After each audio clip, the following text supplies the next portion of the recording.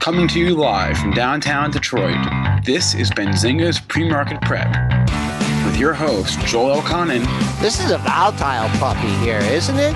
And Dennis Dick. I'm bidding a penny. I will buy the stock for a penny. With everything you need to start your trading day.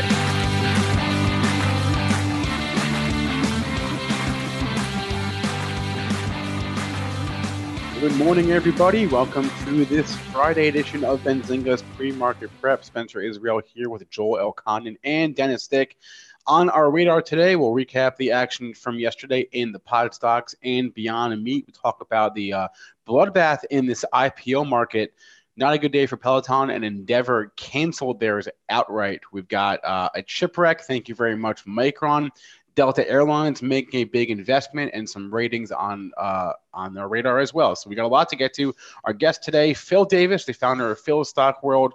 He would join us at 8:35, and then after Phil, I think we'll end the week with a nice little trivia segment. So, Joel, what's going on here in the overnight trading markets?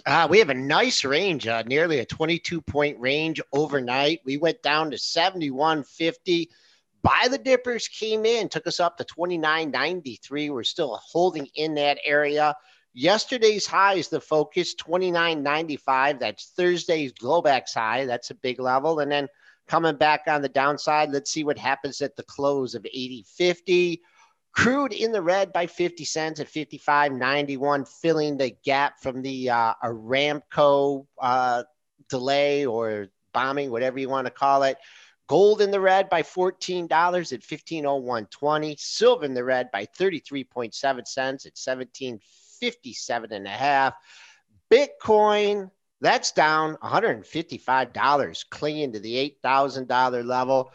Before we'll bring in Triple D here in 1 second, but I just want to give a shout out, a happy birthday to my longtime good friend, DP Steve, Donald Paul Steve, even though my dad said never trust people with 3 first names. He's been my swimming buddy since I've been 5 years old. He is 56 today. DP, happy birthday. And you want a good story about DP, a real quick one? Let's do it. Okay. So he, like we were 5, 6, 7 years old. We used to hang out and do sleepovers at each other's house and, just raise hell. Well, remember when you used to be able to order pizzas over the phone and then get them delivered at other people's house? Did you ever do that? No, you maybe ordered prank pizzas to people's houses. Yeah. You were like that? Yes. You're a bad kid, man. It's hilarious because it's amazing your daughters are such good girls considering how bad their father was. This is a terrible thing to do. No, it's not. It's hilarious because you could do it and then you could look out the window and then you could see the pizza truck, or the delivery guy go up to the house and then you're a bad kid. Hey, Joel, you know what you would like if you go on YouTube? There's a famous prank call that I heard a long time ago where they called a pizza place, placed an order, and said, hold on 1 second, my sister wants to order as well. Called another pizza place, connected the two of them, and then had them order to each other. That's a really good video. You're a bad kid too, Spencer. I didn't do Were it. you doing stuff like this too? These ideas. That wasn't me. Was I the only good kid? That wasn't me. I was just saying it's on YouTube. Well, you naughty kids. You also used to be able to order beds for people, at 1-800 numbers, but Holy. Yeah. Stop giving these bad ideas out there. You know what? You need to have little Spencer come over and that all went away with caller ID. You know that. Exactly. As soon as caller ID, all the prank phone calls, it was over for that. So, Dennis, you don't have the heating pad on now. No, I just took my heating pad off. The shoulder is hurting, though. It was a rough night. I was trying to sleep and I'm trying to get comfortable. And I don't know the shoulder. It's really an issue here, but I'm going to the chiropractor again today. Hopefully we can work it out. But yeah, my clicking arm is not as good as it once was. Isn't there a song by Toby Keith? I'm not as good as I once was or something. Oh. You know that? You're the country fan. You should know that song. I don't know that. I'm not as good as I once was, but I was good once as I ever was. Yeah, see, I know country. Okay. All right. That's my story this morning. I'm not as good as I once was, at least from my clicking hand perspective. So we limit our clicks right now. Only clicks on necessariness. No high frequency clicking here. Just for an update, DP said that he texted me. He said, I put him up to it. The pizza. Great thing. Oh, he's listening. Yeah. DP, you're bad too. Bad boys. Okay, let's move on from the prank phone calls and the sore shoulders, and let's talk the sore market, at least in the chip sector, because we've got a chip wreck on our hands. Although off the lows, Micron and my long-term portfolio not helping my long-term portfolio today. No, not at all. And Spencer has it in his short-term portfolio. I told you not to do it. I don't actually have it. Just for context, we're having a paper trading contest on the news desk. Well, throughout Benzinga. Oh, and you have this as a paper trade. Have it in paper. So you know what though? If you're paper trading in a contest, it's always best to put the highest risk stuff in. Exactly. And I because I can remember this from school. And they would do these, contests or whatever, or you'd enter them, and it'd be like, and people would put like a diversified portfolio. You never win like that. No, you want to win. Your risk is zero. You're risking zero in a paper port, like in a contest. So why not put the maximum risk? So I would put all penny stocks, all the highest flying stuff that I possibly could. Well, here so you got Micron into an earnings report. It's a good call if you're in a contest. That's you have no downside. Okay, so I'll tell you what, I shorted Nike and went along Micron. So I'll tell you what I'm going to do next time, and you can do the opposite. How about that? All right, Micron, not looking good this morning. Q4 adjusted EPS 56 cents, beat the 48-cent estimate. The sales were also good, 4.87 billion versus 4.56 billion. But the Q1 guidance was actually okay. It was in line. The sales guidance was also in line. So it actually wasn't a bad report from the headline point of view. There were other things from the conference call. They talked about Huawei, of course. Yeah. But regardless, stock got hit. It actually bounced briefly, and then the fade trade just continues to be on. We're going to talk about that with the pot stocks in a little bit here, but this fade trade continues to work, at least especially on earnings too. We've seen so many moves that get faded. Initially, it sold off a bit, and then it rallied, and I think we got up almost to $50. Actually, I think we got over $50 looking at that chart just briefly. And then they pulled the rug out from under it, and this thing fell 5 points from that point in time. So it got ugly there. I didn't really. I had a one after hours trade, I think, in it, just a little down and dirty in it, where I was trying to do a scalp. But I'm still holding in the long term portfolio though, the retirement account.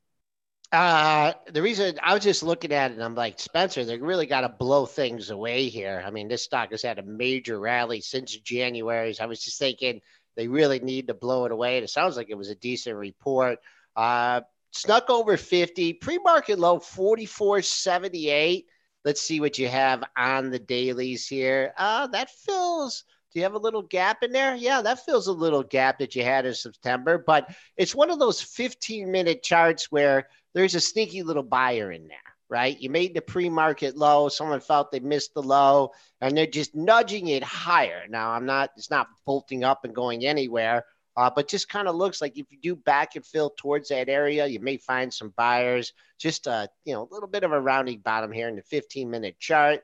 If you want a gap fill from yesterday, and I'll give you some good resistance going forward here. Wow, you're not going to see 48 for a while.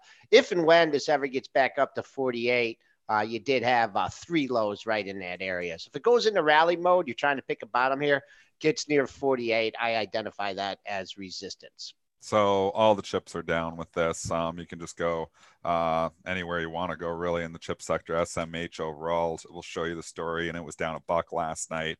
Nvidia getting hit. It's down to, they're off the lows because Micron's off the lows, so a lot of these other chips come off the lows. LRCX is down 6 still, so it's getting hit. Applied Materials, which I do have a day trade on, it's down 2.5% here. I just thought it got overdone last night, so I was trying to play it from the long side a little bit. You can even go AMD, Intel, both trading down as well. So it's an ugly day for the chips, and then you can continue to go. I mean, there's a couple dozen of these things. So anything to do with chips today, if you're a chip stock, you're probably in the red. NVDA, I'm just looking. It has a really, really hard support level. We're still ways away from it, but if this gets anywhere near 171, 171 and a half, I see 4 consecutive lows right in that area. Yesterday's low considerably higher. Look at that. We're even holding yesterday's low here in NVIDIA. So it's off the after hours lows. NVIDIA, how low did we get last night, Joel? Did you notice the after hours chart? In what stock? NVIDIA. I think we were down $4 at one time in NVIDIA. So it's come off the lows. Let's see here. Where did it close? I feel like we were in the 173 handle, 177.34. Let me see here. Let's see if I got to change my, my 24-hour chart is not showing that, Dennis. So I'm just making it up then. I see it. After hours. Yep. I see what you're talking about here. 174.34. Okay, so not quite to the 173 handle. So we're a buck off the lows here in NVIDIA. We're off the lows in most of the chip stocks, including Micron itself. Remember, if you're trading a chip today, it's going to be Micron as your leader. Micron starts to catch a bid, the rest of the chips will follow suit. And always remember, your leader is going to be down usually more than any other stock in the sector, usually twice as much. So keep that in mind when you're trading the chip stocks here today. Lots of other news. We want to move away from the chip stocks. We've got Delta buying a big stake in LTM. What was the stake, Spencer? It's a 20% stake for $1.9 billion through a public tender offer at $16 per share. Wow. So LTM having a big lift on this. Obviously trades as an ADR over here, but big time volume even this morning for this ADR, which probably normally doesn't get that much volume over here. Lifted on this, no pun intended, up 37% here in the pre-market. I don't think Delta's doing much. Delta's slightly in the red here. It's a smaller deal for them. Also could impact American Airlines to a certain extent. American Airlines is trading in the red here, AAL, but LTM is your beneficiary of this investment, and it's up significantly. One of its biggest moves ever. Did you say $16? That's not a takeover, though, Joel. No, That's just they bought a stake. They bought it at 16? No. That's how they're buying it, right? So it's a public tender offer, $16 a share. That's how they're making this investment. It's an investment. They're not acquiring the company. No, I know. Well, why do they just go out in the open market? Am I missing something here? I don't know. These companies do it how they want to do it. Remember that? Man, I know you're not going to remember this. It was Amgen and somebody. They did a deal where they bought the it was like 150 points away or something.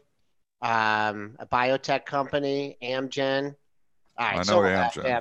I don't know who they were buying though. I remember Microsoft buying LinkedIn for serious premium. Yeah, no. This is a while ago. I can't remember. Amgen's done a few acquisitions over their years. So, I mean, a lot of these bigger biotech companies, that's how they grow, right? They buy the smaller companies up. They're buying growth.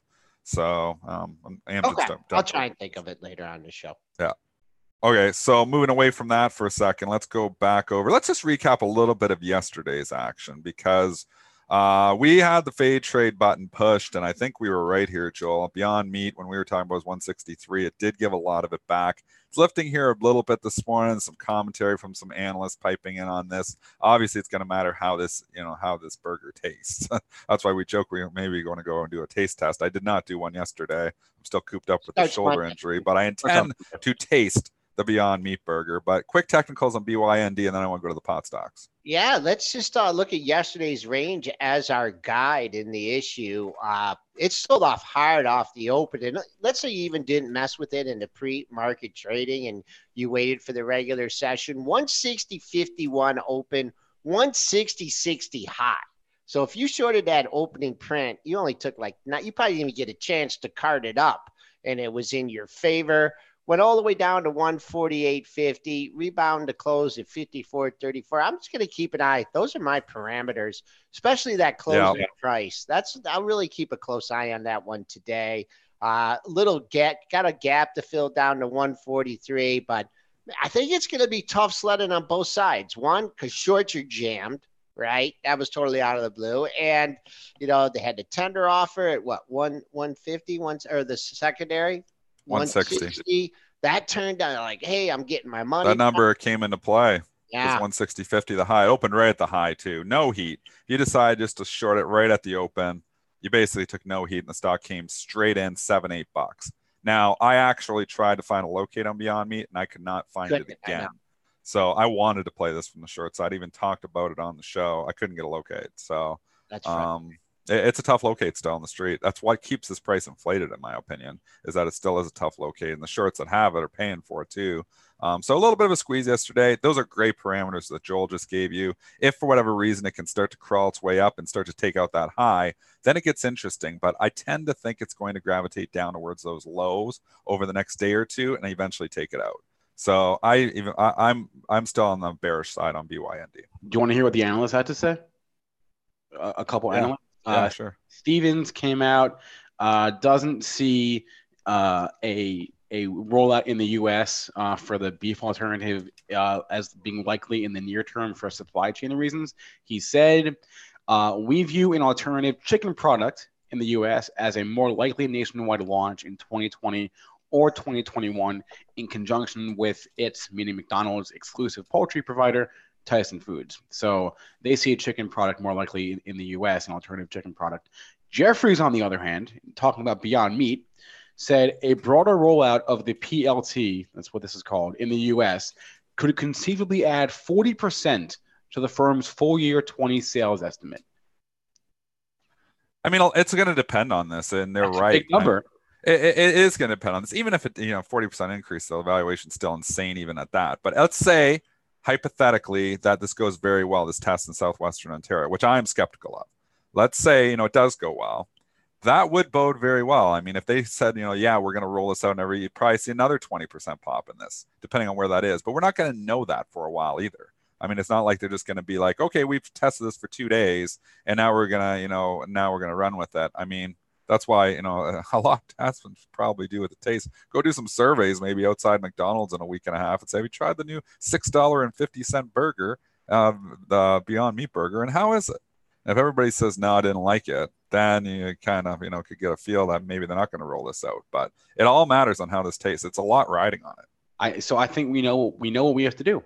We got to taste it. More than that, we have to be the ones to support this thing. We have to go over there to Windsor and buy as many of these as we can.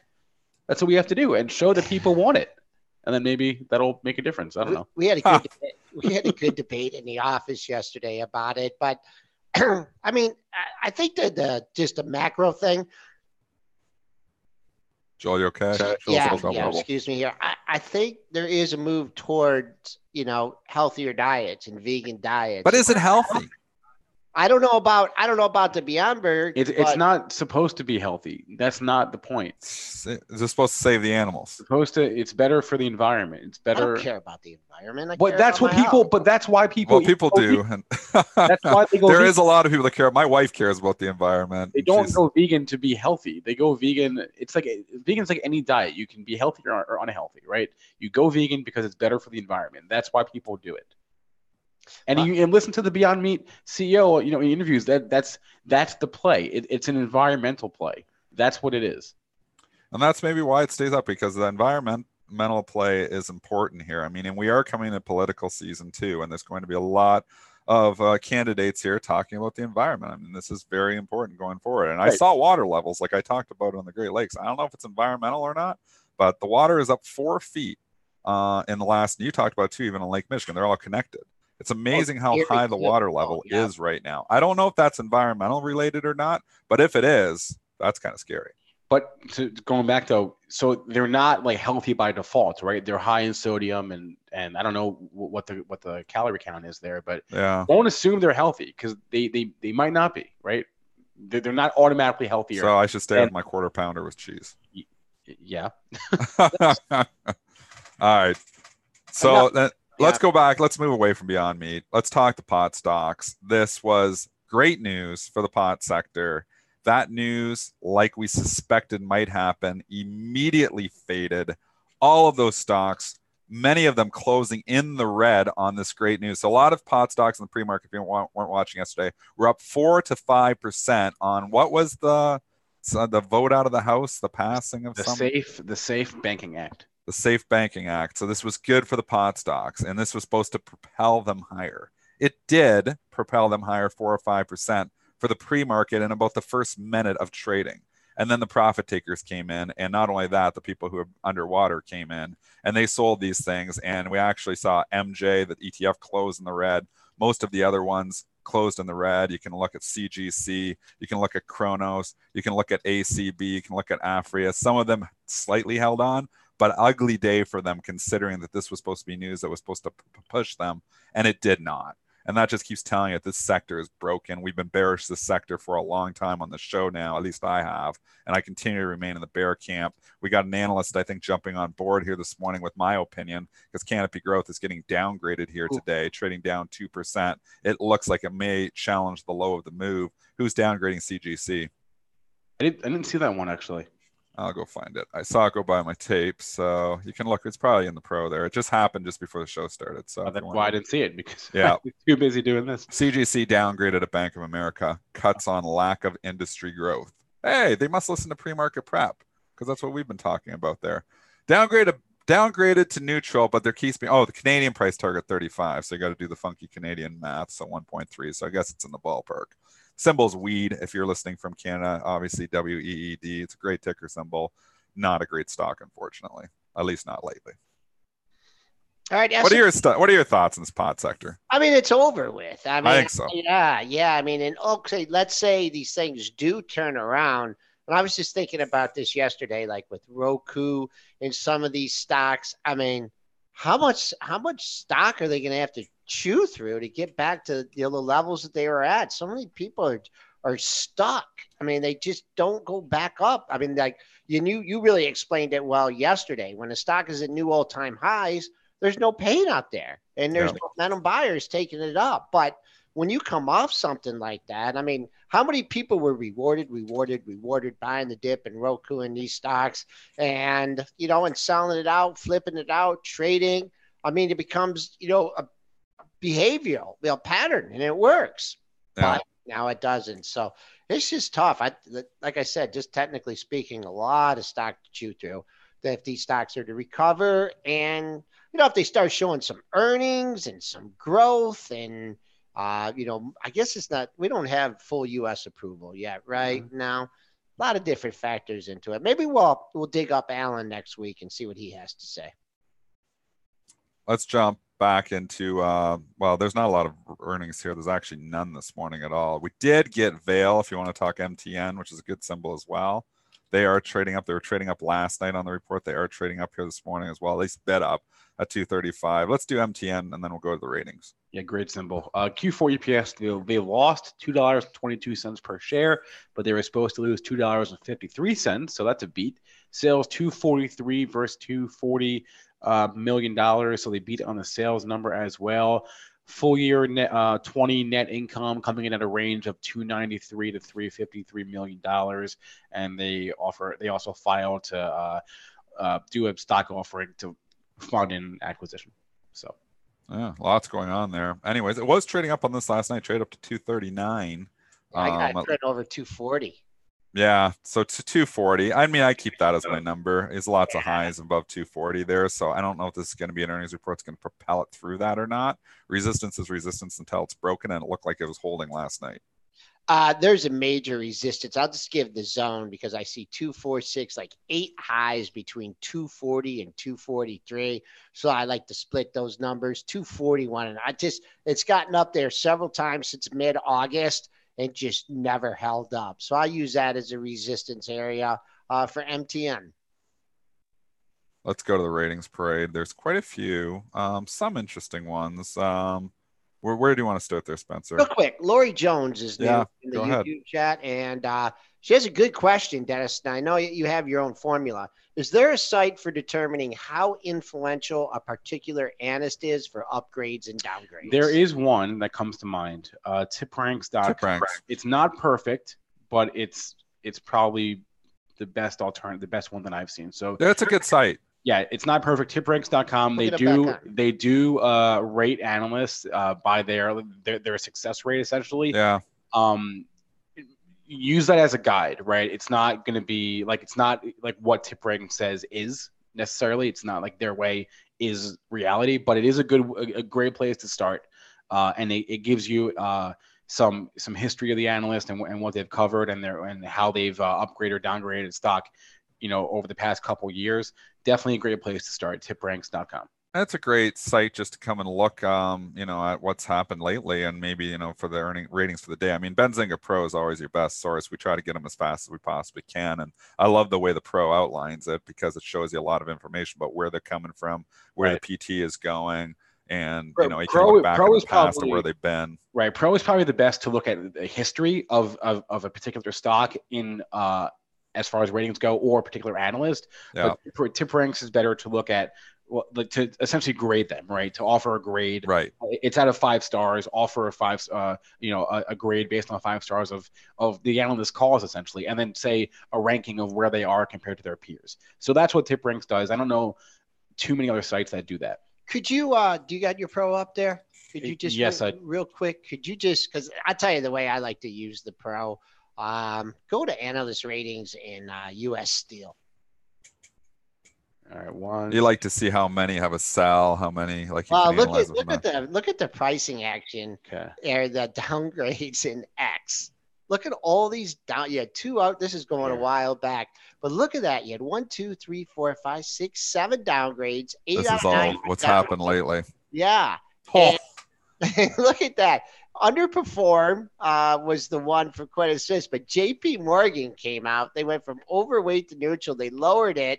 They lowered the price target. And on that day, holy macro, it kissed the low of the move. It missed it by a penny. 10.16 was the low of the move. 10.17 was the low, and it got a nice bounce off that. So I know the way Lori was talking about it, you're kind of looking at it as, you know, how good are they and going with the momentum of the analyst. But I also like to look at it as like, you know, a potential fading tool. And it's just like, you know, it's everybody downgrade this now. There's nobody left to do it. And we saw, you know, AT&T get 5 upgrades in a row. Remember that one time? And that was the top. And that was a few years ago because AT&T started going back up here now. But, I mean, you got 6 downgrades basically in a row on that U.S. Steel. And you know what? Stock is not really going down on it anymore. So, you know, there's a tradable bottom here in U.S. Steel. I don't like buying dogs, and they're hard to go up. But I'll tell you, that 10.16, 10.17, you got to tell me. You can't tell me these levels don't work sometimes. That kissed within 1 penny away from the low of the move on September 23rd, and it held. So now you got technicians that are saying there's a potential double bottom here. So that's where it sets up actually nicer from the long side. So if you're along this, you have a tradable bottom. Let's say you can pick it up around $11. You give yourself a buck, takes out 10, and you're going to say, okay, well, it didn't work and I'm out. So you're risking 10%. I always like 2 to 1, so I'd probably want to make 20% on that if I had that on for a swing trade. Now, I tell you, it's been a very difficult environment to try to call bottoms in stocks. So we're not saying that is going to happen, but there's a potential that there is a double bottom in place here on U.S. Steel, which makes me nervous to be short. All right, Dennis, I know I'm just going to comment on this stock because I know you don't like to talk about it. Rite Aid, we're being asked that in the YouTube chat. It had what a candle yesterday. What was that all about? I don't know. What was that about? I don't know. When was that? It ran from $8 to like $9.90 right on the opening print. Like in the opening, it was some crazy moves on the open yesterday. Some crazy ones. I got caught on the wrong side of Nucor. You see that? Holy cow. I got caught on the wrong side of that. It went ex-dividend. I should know. You know, my own strategy is supposed to be short them on the ex-dividend date, at least trying to get short them. But anyways, I had a dividend capture strategy on. And I couldn't get out. And obviously other dividend capture players didn't get out either, and it just tanked. So that one did not work out. But you saw some wicked little moves on the open yesterday. One-sided moves. That Rite Aid was a wicked candle there too. Always interesting when they stall out right below a big whole psychological number like $10.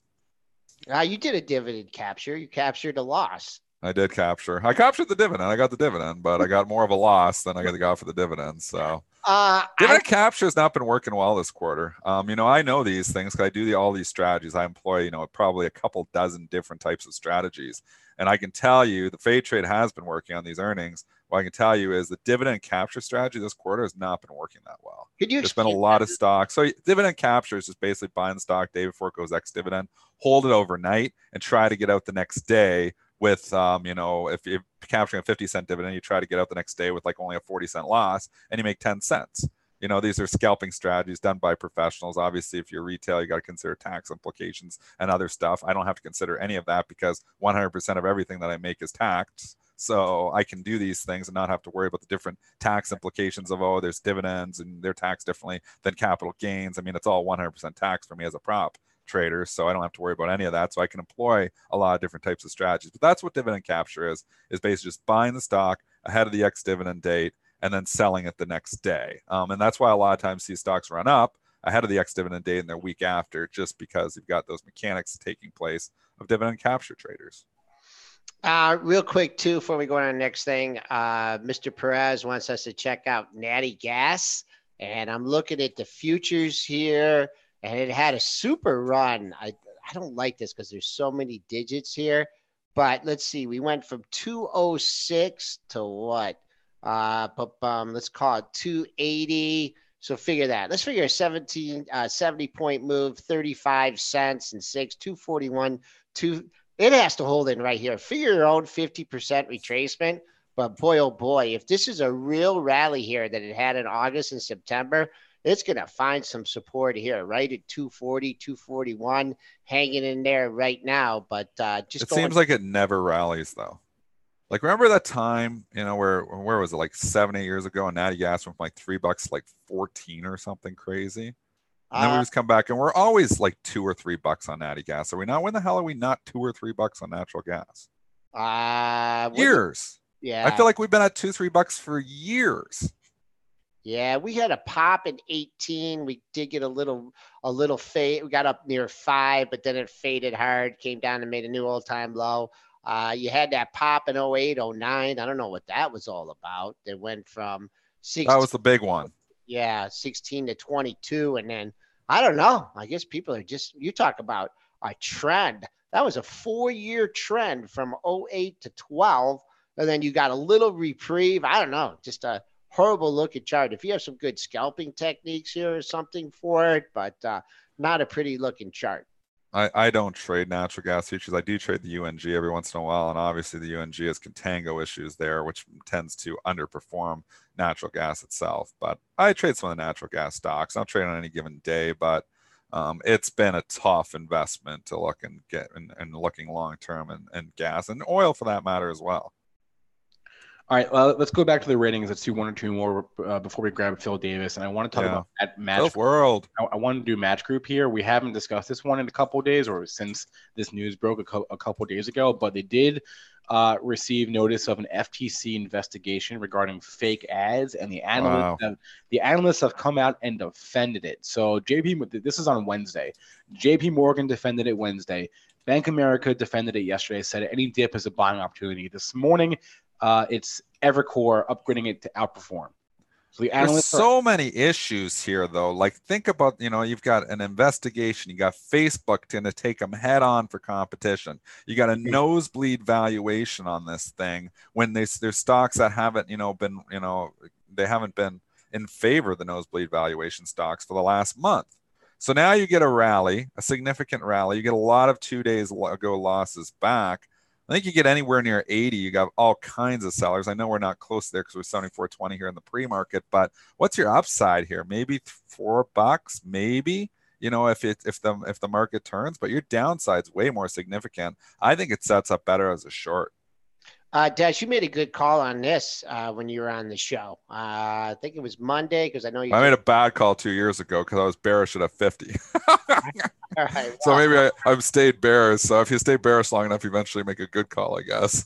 I've got this one wrong. So take anything that I'm saying with a grain of salt because I thought Facebook was going to, attack it a lot sooner than they did. I mean, you mentioned that 78.5 area, 78.5. Yeah. That was an area of a bunch of lows. And then it came back up into that area. It's up 291. I mean, you're going to get here's the key for this today. 74.54. That was your high, your 2-day high.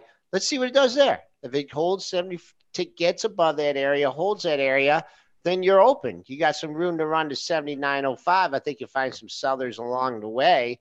But it's really important to see what it does with that big, ugly bar from Tuesday. All right, I want to bring on today's guest, Phil Davis. He is the founder of Phil Stock World. Phil, good morning. Yes. Good morning. Good morning. How you doing? Doing well. How about yourself? Fine. Just getting ready for our weekend here. So, Phil, when I saw you last, it was in January. In January at our cannabis conference in Miami, and you were telling me how you were looking at the space. What is your reaction to yesterday? The Safe Banking Act, obviously a great thing for the industry. We talked about it on the show. The stock's faded off that. Give us your high-level take here on cannabis right now. Well, don't forget that the stocks, when you say the stocks, like the MJETF or whatever, right? They're basically trading Canadian cannabis stocks.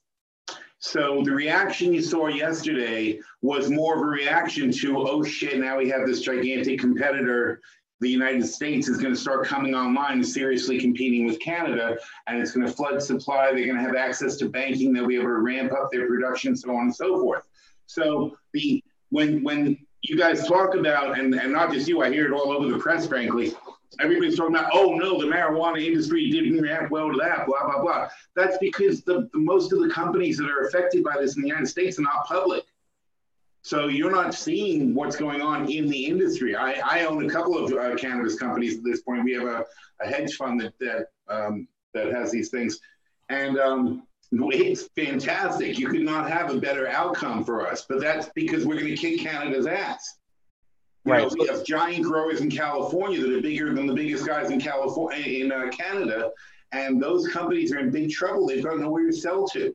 The market they planned on selling to, and that all their business plans long range were looking to sell to the American market. The American market's got plenty of pot for itself. Right. So it's not great for the public companies, but the private companies are where the real money is what you're saying. Well, American private companies, because in America now, what you have now is you now have banking where we can bank. We don't have to carry our money in knapsacks anymore, which is very nice. Because let me tell you, the logistics of dealing with money was one of our biggest problems in our California operation. Because it's just insane how much cash you have to move around under the current laws. What about the valuations on some of these? Get money in cash, it's just incredibly annoying. So what about the valuations on some of these pot stocks, though? Because they are still trading with nosebleed valuations. A lot of them, when you look at them from obviously an earnings perspective, because a lot of them don't make money. I wouldn't touch them, frankly. Yeah. The competition in Florida. I live in Florida, so I know these people. Trulieve. I forget the symbol. Maybe you guys have it.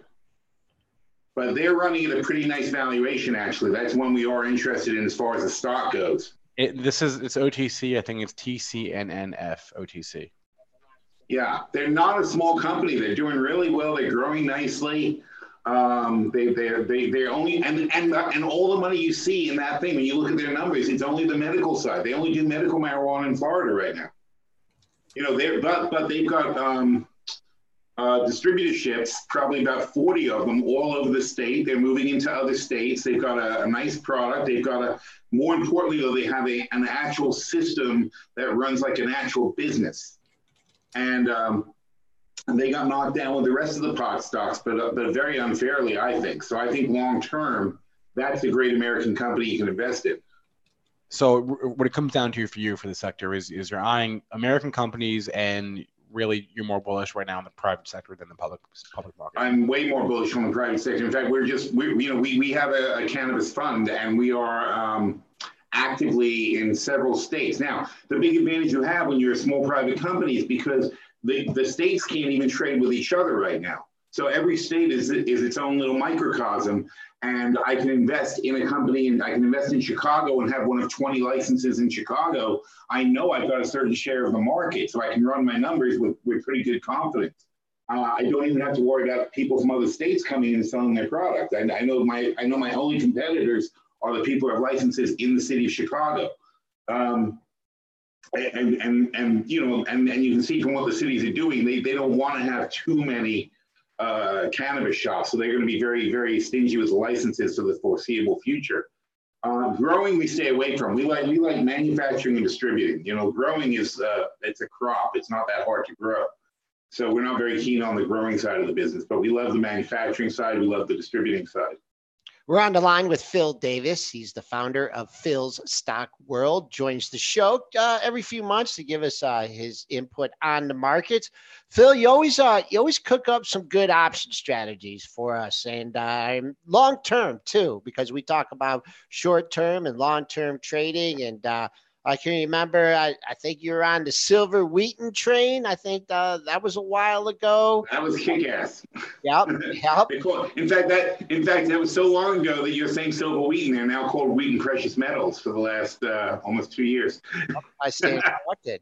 I know you look at that 2-year chart. That was key. That was actually 2 years ago. That was our trade of the year. Silver Wheaton. So what's the trade of the year going to be in 2020?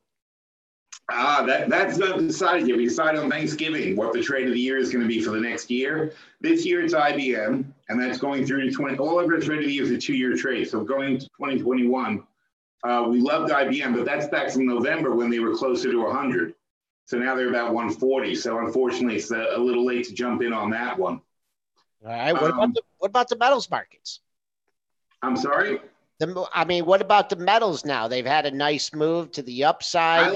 I like gold right now, the actual metal gold. I like ABX also. The Barrick Gold changed their name too. It's always so confusing.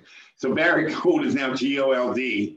And I like them if they went down. I haven't seen their chart lately, but if they dipped, I like them. We cashed out, by the way. We were in cash. We cashed out all our portfolios. And except for my hedge fund, which has a lot of hedges. but as far as the member portfolios at Phil Stockworld and stuff, we cashed everything out. See, now I can see the chart. Barrick Gold is too high for me to like it right now. But gold itself is touching the $1,500 line. So if you play the futures, those are the YT futures. They're just testing 1,500 right now. And I love it for a bounce off that line. And gold pays pretty well. I mean, it's I forget the number. I think it's $320 per dollar move in gold for the contracts. And what about this? What about a $10 move at least and pick up $3,000? What about this IPO market? You've been getting down and dirty at that at all? Boy, some stocks have not performed very well. Have there any IPOs that you've been looking at, or you just need more data, more information on these? We're value investors. We talk about options, but we're value investors who use options for hedging and leverage. But we don't buy IPOs. There's very rarely an IPO where you say that's a good price. Peloton, we're actually looking at. If it comes down below I'm going to say 20, but somewhere around 20, I'd be kind of interested in Peloton as a long-term play. Only if they pick up options, that we want to see options that we can play to hedge that bet. But the long-term strategy of Peloton is actually kind of attractive because they've only got 500,000 members right now using their stuff. And they could easily get a penetration up to about 5 million people overall as they expand across the country and also, of course, other countries.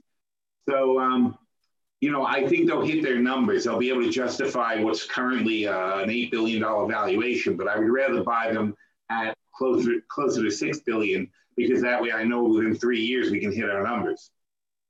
Phil, as a value investor, what was your reaction to earlier this month when we saw that 2-3 week reversal essentially of growth got punished and value got rewarded?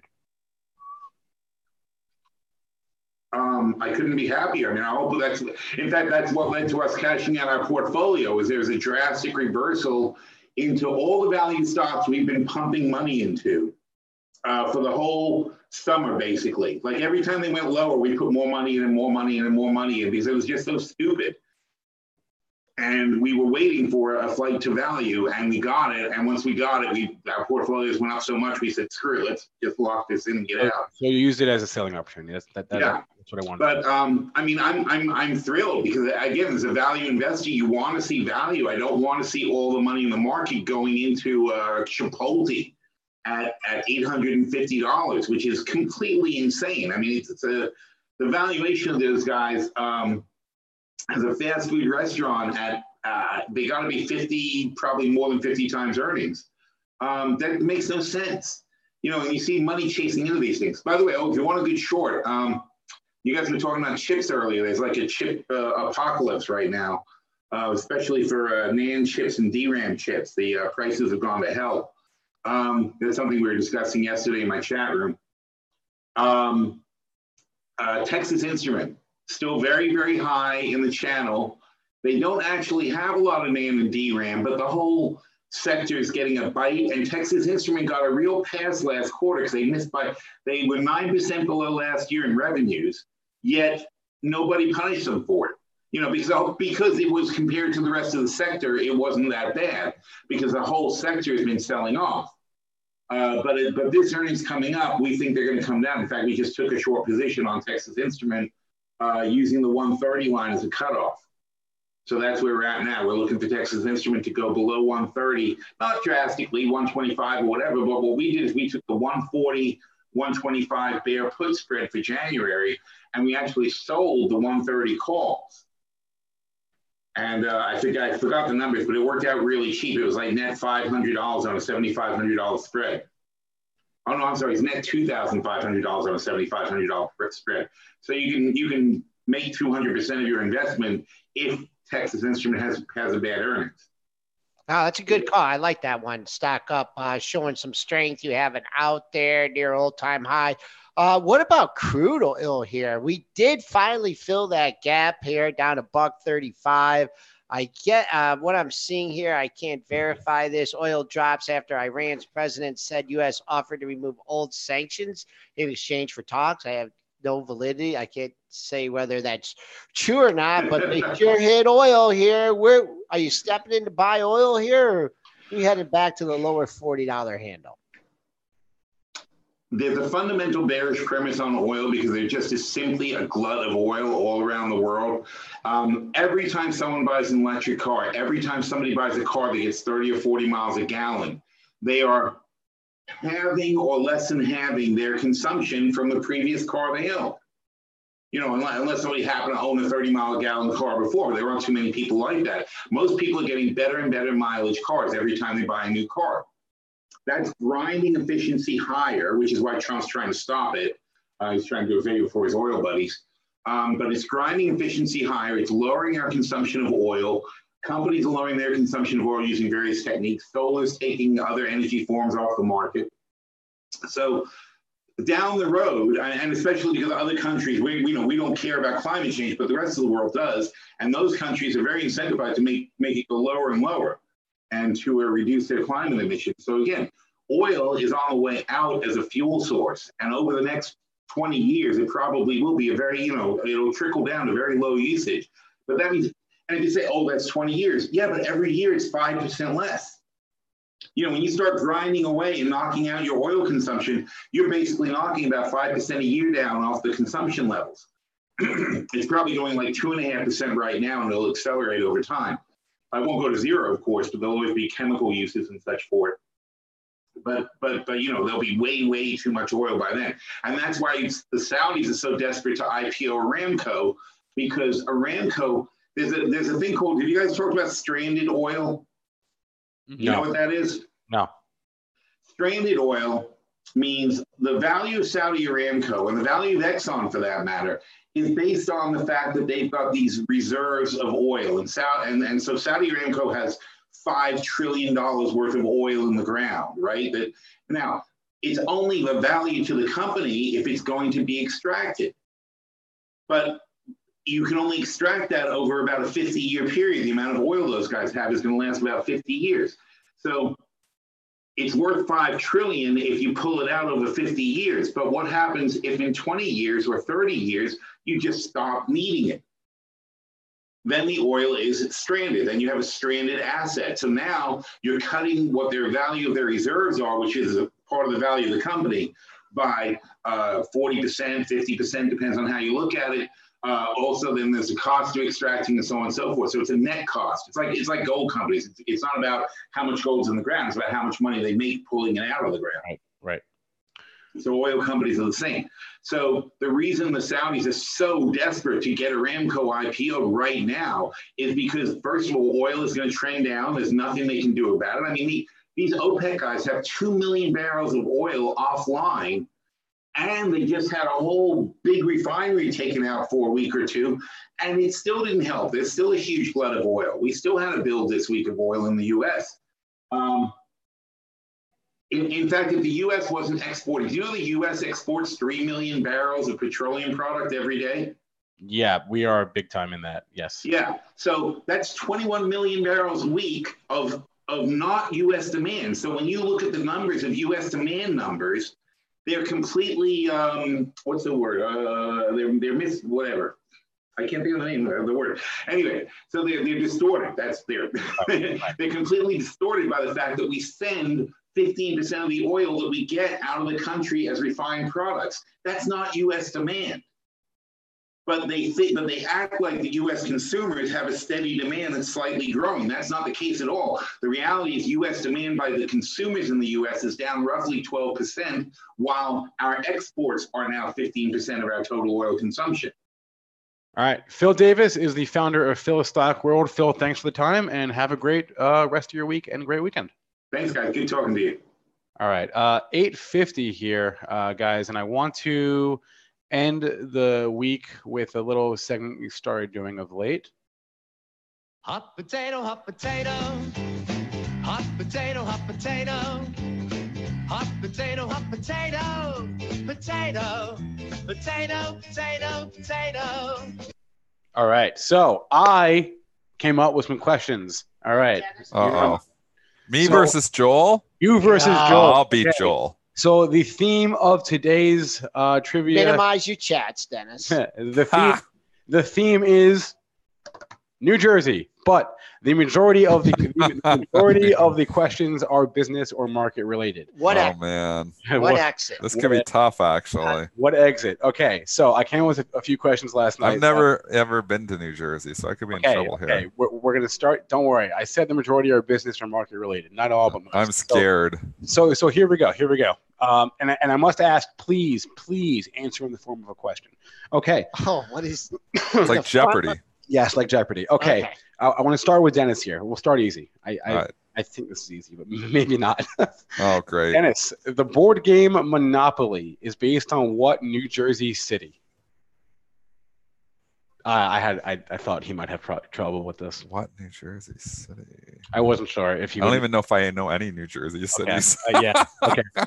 I'm in trouble. I wasn't sure. No, I'm in trouble. I'm going to go 0, I think, on this whole Joel, game. Joel, do you I don't know anything about New Jersey. Joel, you want to steal this one? You don't know it either?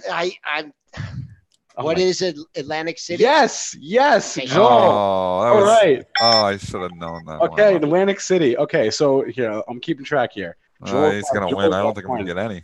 No, don't worry. Don't worry, Dennis. I guarantee you will get some. Joel. Okay. Joel, this one is sports. And then there are more market questions. I want the sports one. Don't worry. Don't ask him what the hockey team is. No, I know Joel knows this. Joel, the first intercollegiate college football game was played in New Brunswick, New Jersey in 1869 between which two schools?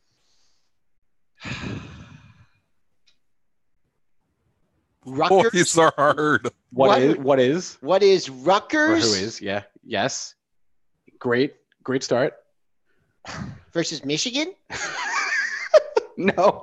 Rutgers, Yale. No. Okay. I'm sorry. I knew it was Rutgers. I'm sorry. You were half right, but it is Rutgers, Princeton was the answer. Rutgers, Princeton. Right there. All Same right. proximity. Yes. Okay, Dennis, are you ready? Yes. In August 2017, Bill Ackman took an activist stake and sought to gain control of this Roseland, New Jersey-based company. Herbalife. What is Herbalife? No, I'm sorry. Dennis, you're wrong. He was short. He was short Herbalife. I'm sorry. Oh, you're right. Oh, my goodness. I'm it was sorry. Icon that had the stake. I've already forgotten. It was automatic data processing, or ADP. I wouldn't have got that. Okay. I'm sorry, Dennis. I thought you were going to get I just automatically thought I didn't listen. I just heard Ackman, activist, Herbalife. I got to listen better. All right, Joel. This Camden, New Jersey-based consumer staples company has a long-standing marketing campaign featuring NFL players and their moms, including former stars Jerome Bettis, Donovan McNabb, Michael Strahan, and Brian Urlacher. What is this company? What is Campbell's Soup? Yes, Campbell's Soup is right. Okay. Good, Joel. Good for Joel here. I guess I'll give you the. If I locked him Joel, out, your camera's pointing at your Michigan. I don't need to see your Michigan shirt. All right. Joe Milton. Okay. Dennis, the tallest roller coaster in the world is based at this Jackson, New Jersey-based amusement park? And I'll give you a hint. The company is publicly traded. What is Six Flags? Yes, it is Six Flags. Great job, Dennis. On the board. Okay. Well, I got one. I didn't get skunked. Okay, Joel. This Summit, New Jersey-based company was acquired by Bristol Myers for $50 a share on the second trading day of 2019. Oh, Dennis is going to get this. I know. That's why I asked you. Oh, I should know this. Bristol Myers. What city was it in? Summit, New Jersey is where the company is based. It was acquired for $50 a share on the second trading day of 2019. Dennis with the steal. What is, man? No, it's too long. Okay. All right. Dennis with the steal. And it was $50 a share plus one share of Bristol Myers, and it was Celgene. All right. Wow. You see, you didn't say that plus the share because I knew they did somebody. $50 cash plus All one right. share All right. of Celgene. That wasn't a Bristol good Myers. question. If we, Okay. So I trade that herb every day. All right, Dennis. Dennis. The two largest holdings in XLV are both headquartered in New Jersey. Who are they? he knows this. I got to think about this. Okay, so XLV. Ooh, there's some big ones in there. I'm trying to think what the biggest ones are. You know what? I think what is Johnson & Johnson? So far, so good. And what would be a second one? Like, oh, what is what's the second biggest holding? What is UNH? Oh, I'm sorry. No. No, don't say. Can I guess? Joel, Can I Joel for the steal. Merck. Yes. Yeah. Joel. That was Merck. All right. So How big's UNH in there? UNH is big too. You both half credit on that one because you guys. I got to see how big UNH is because I'm Okay. close. It's got to be top 5. All right, Joel. Dave Thomas was born in Atlantic City in 1932. 37 years later, he would open the very first location of this. No, that's a ridiculous question. I And get- UNH was third. Oh, okay. Wait. You know what? Stop, because Merck has went down lately. It's no, UNH has went way down lately. So UNH was. It's just because UNH just went down. Oh my goodness, I would have had that if you asked me that last week. Okay, I asked you. For real, UNH just fell below Merck. I had it. I'm sorry, but that's the way it goes. Okay. All right. All right. Dave Thomas was born in. What Wait. I didn't finish. Okay. He would open the very first location of this burger focused. That's a ridiculous question. Why? Because everybody knows. Okay. Everybody knows it's his daughter. Oh, Ridiculous. Oh, what's the answer? Where's the beef? Wendy's. Okay. That's ridiculous. I'm getting like throwing these, and you get Wendy's. You better give me New Jersey Devils. No. Okay. All right. I'm worried about this one. It better be a hockey question in there about the Devils. I can make one up right now, but it is not. It's not a hockey question. Who do the Edmonton Oilers? Dennis, the busiest bridge in the world connects Manhattan and Fort Lee, New Jersey. What is that bridge called? I have no idea. Joel for the steal. What is the George Washington Bridge? That is correct. The George I should Washington have just guessed Bridge. the president's name. You should have guessed the president's name. Okay, Joel. This has got to be over. Well, this is the last one. Questions. Okay. This is the last one. I think I already won. Joel, this fictional city is traditionally depicted in comic books as being in New Jersey. This is an easy one too. No, not for Joel. It's not. Fictional city. You have to know what people's interests are. I know Joel wouldn't know this. This fictional city is traditionally depicted in comic books as being in New Jersey. And I didn't know this until I looked it up last night. So Maybe I'm wrong. No, I cannot take the comic. Is this something from Superman or something? That is wrong. Dennis for the steal. What is Gotham? That is correct. All right. I was close. I said I won. I think I won. No, you didn't win, actually. Joel won. How did he win? I had 3 right. He didn't get 3 right, did he? Joel got 4 right, actually. Well, Wendy's doesn't count because everybody got that one. That was just a joke of a question. I'm sorry. So But I'm taking the Wendy's point away, and I tied him then. That's the way it goes. I'm sorry. Gotham. I was impressed with my Gotham knowledge. Okay. I knew you would know it. That's why I didn't ask you. I asked Joel. But I thought you would get the top 2 holdings of XLV, but I clearly did really, and that's I knew UNH was up there, but look at what UNH has done here in the last week and a half. Just been killed, so it's probably fallen off. I bet you if we asked a week ago, I bet UNH was the second highest. Oh man, I'm sorry. I know these that well that I knew. Dennis, people are doing this for fun, and you're complaining. Don't complain. I'm sorry that the market. Everybody wants to win, Joel. I don't think I've ever won. Have I ever beaten anyone? We did this like twice though, so you tied with Brent. I'm not very good at this. But maybe what we'll do is we'll try and bring some people from the chat in. Yeah, maybe, let's get 2 chat contestants against each other. Yeah, there's a good idea. Next week we're gonna take 2 people from the chat. Okay. Put them up against each other. All right. I like that idea. Okay, I'm sorry, Dennis. I really thought that you had a shot there at the end, but unfortunately, I just ran out of questions. I needed one more. I was going to guess who is Taylor Hall. Did not go your way today. No Meadowlands guys. Before we go, any final thoughts on the market here? Final thoughts on the market. Sell Rosh Hashanah, buy Yom Kippur. There we go. We didn't get to the Wells Fargo news. Wells Fargo's trading significantly up. Right. Just who was it getting? Wells BK, Fargo, wasn't it? Yes, Wells Fargo has hired the CEO from Bank of New York Mellon, Charles Scharf. Also, Las Vegas Sands is joining the S&P 500.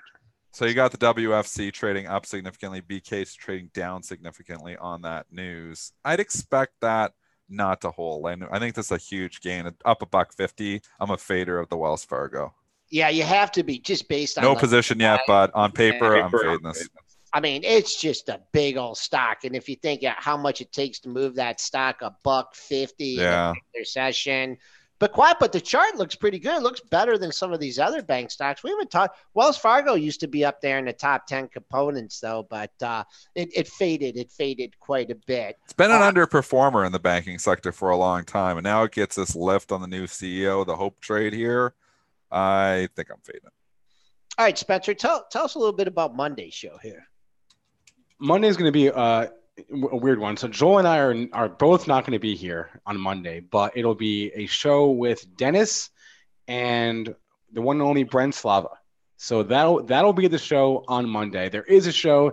Dennis and Brent will be with you. Joel and I will live from McDonald's eating Beyond Meat burgers.